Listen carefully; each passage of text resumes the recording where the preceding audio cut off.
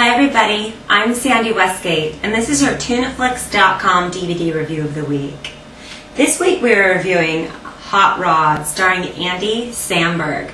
Now, everybody loves this guy from SNL. I know I do, and this movie was no exception. This whole film was about a silly wannabe stuntman named Rod who wants to raise 50 grand for his dying stepdad. Now, this film had everything it needed and more. I thought it was one of the best comedies this year.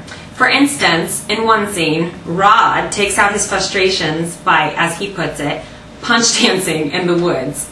This is followed by one of the longest and funniest falls down a hill in cinema history, at least one of the funniest ones I've ever seen.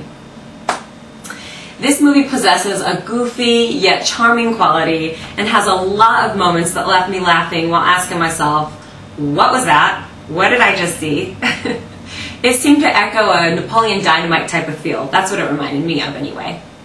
I personally found all the characters pretty likable, the kind of characters you enjoy watching truly. There was an obvious yet effective effort to develop each character's personality. They developed quirks and all. It was really funny.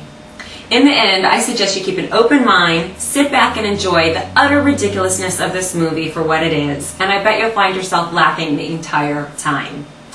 Thank you for watching my DVD review. I'm Sandee Westgate, and I'll be back next week for another TunaFlix.com DVD review.